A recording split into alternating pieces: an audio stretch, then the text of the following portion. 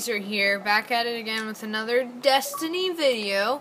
And in today's Destiny video, every Friday will be a Destiny Xur prediction. And this Friday's Xur prediction is, well, first of all, let me tell you his location. He's right by the speaker, by these huge doors that no one knows what they are for. And then, so basically this is what he's selling. He is selling, let's look. Okay, so he's selling an insurmountable skull fort for the Titan, and it's a helmet. He's selling the ATS-8 Arachnid for the Hunter.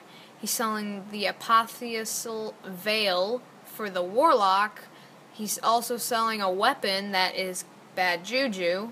It used to be good, not really anymore. He's selling a Legacy Engram. Don't pick those up unless you want Year 1 exotic gauntlets. Emerald Coil. Stealth Drive, Heavy Ammo Synth, get ready to stock up for Rise of Iron, so I would get this. 3 of Coins, probably be gone in Rise of Iron, so stock up on those. Glass Needles, and the Mote of Light Exchange.